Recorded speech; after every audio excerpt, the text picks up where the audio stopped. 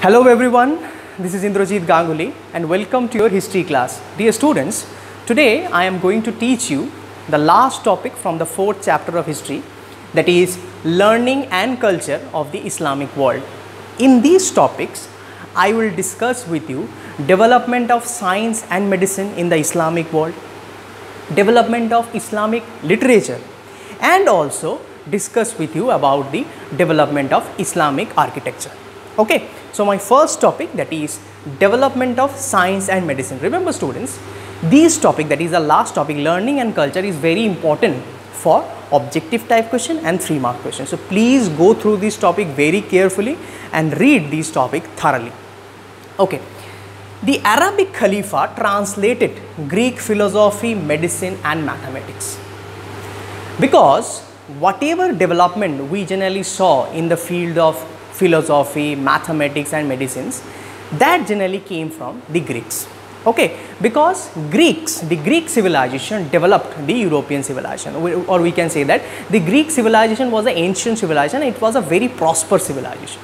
Okay, so whatever development we saw in the field of philosophy, mathematics and science in the European region, that was for the Greeks, Greek civilization. So the Arabic Khalifa, the Muslim Khalifa, they decided to translate the works on these topics. Okay, the works of Aristotle. The works of Aristotle is basically about politics and economics. Okay, the elements of Euclid, it is about mathematics and geometry. Ptolemy's Almagest, it's about science, were brought to the attention of Arabic reading scholars. So these types of books, these types of reading were also came into the attention of the Arabic Khalifa and the Arabic scholars, and they usually translated these things, right? Next, you will be surprised to know that Indian works on astronomy, mathematics, medicine were also translated. I hope you know that the famous mathematician called Aryabhatta, okay, astronomer Barahmihir, okay, scientist called Charaka and Shushruta, all belonged from India.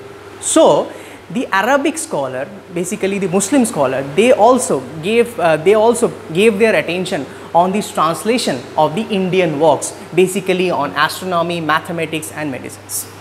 Next, there is a Islamic philosopher and doctor named Ibn Sina. It is very important for objective type question. Please very careful. That is Ibn Sina. He wrote a book, and the name of the book was Al-Qanun fil Tibb. I am repeating once again, Al-Qanun fil Tibb. You have to write the name of this book in the same way. Okay, and you will be surprised to know that in this book, Ibn Sina mentioned about 760 drugs. Can you imagine 760 drugs? Which means he gave discussion about many of the diseases and how these diseases will be cured by the different types of drugs. All these types of things are mentioned in his book. So it is very important about the development of Islamic science and medicines. Remember students, Ibn Sina also mentioned that the climate and environment sometimes influenced our health. So these kinds of arguments, these kinds of theory are also presented in this famous book Al-Qanun fil Tibb. Okay.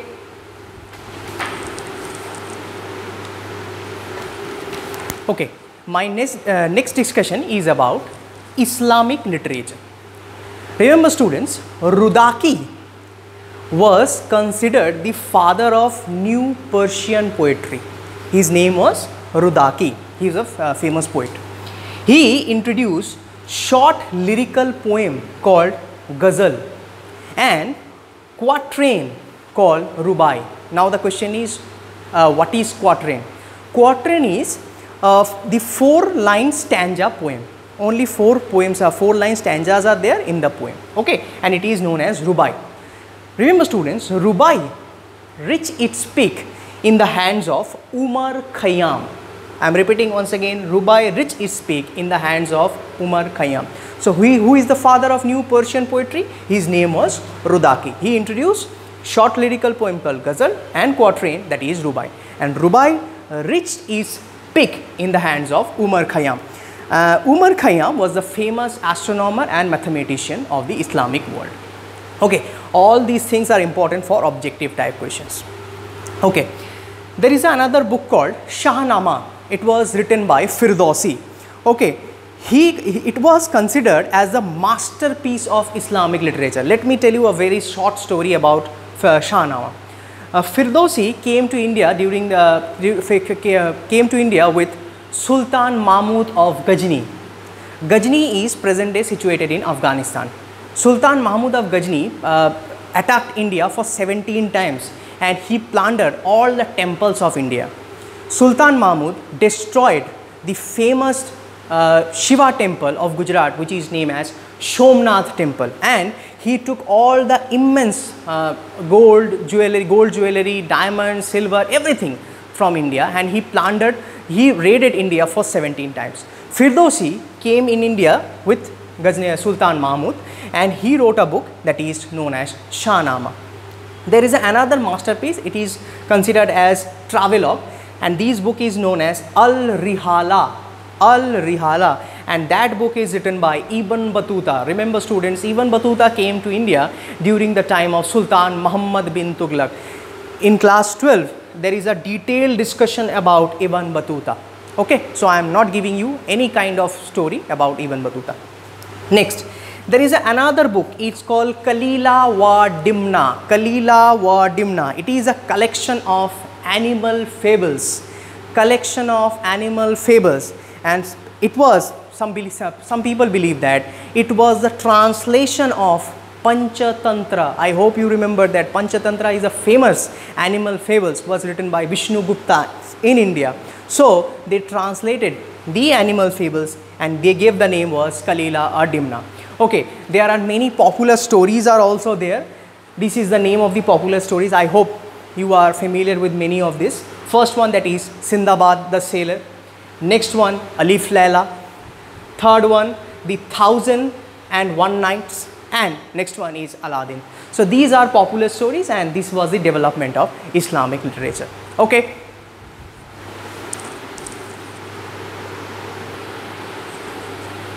Okay, my last discussion is about the Islamic architecture. Remember students, by the 10th century, an Islamic world had emerged which was easily recognized by travelers.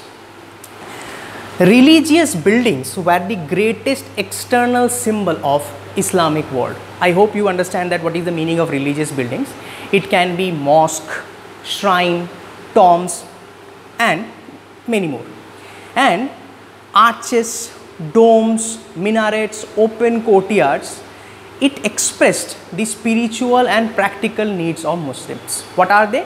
It is arches, minarets, okay, open courtyards. It expressed the spiritual and practice of the Muslims. I hope please go through internet and please search the arches, minarets and open courtyards, and you will understand the design of Islamic architecture. Okay, and it will help you to enhance your general knowledge about Islamic architecture, because when you saw the Islamic architecture, basically the old architecture, suppose you visited Qutub Minar or you visited Taj Mahal, you can find the finest design of Islamic architecture on that place. Okay, next one that is another important component of the Islamic architecture, that was deserted palaces. Deserted palaces generally developed in the Islamic architecture. There is two examples in your book. The Umayyads built deserted palaces in the oasis, such as Khirbat al-Mafzar. It is situated in Palestine, recent day Palestine. And next one was Qusayr Amra, and it is situated in Jordan, which served as luxurious residences and retreats for hunting and pleasures. The palaces modeled on Roman and Sasanian architecture. Obviously, the Islamic architecture was influenced by the Roman and Sasanian architecture. Sasanian architecture means the architecture was developed in the Iranian region, were lavishly decorated with sculpture, mosaic, paintings of people. Okay, next, that is a part of the Islamic architecture, that is art forms. Remember students, portrait of living beings was completely rejected in the Islamic architecture. Okay, so in the religious art of Islam, it promoted two types of art forms. First one is calligraphy. I hope you know that what is calligraphy. It is the art of beautiful handwriting. And next one is arabesque. Arabesque is geometric and vegetal designs. Okay, so this is about the Islamic architecture. Okay, this is it for chapter 4. Next day I will provide you question answers and activity. Thank you and have a nice day.